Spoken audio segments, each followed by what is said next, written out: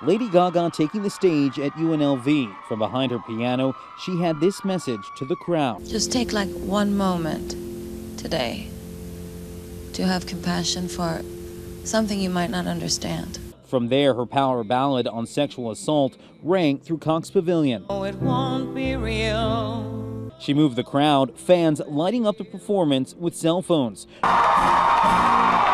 Her opening act, Vice President Joe Biden, the two bringing down the House together, encouraging people to change the culture of rape and sexual assault. As a Gaga fan, it makes me happy to be here and just see her in the flesh, but as someone who cares about our country, for Joe Biden to come up to us, Vice President Joe Biden to come up and tell us what's going on in college campuses, that makes it all better for us.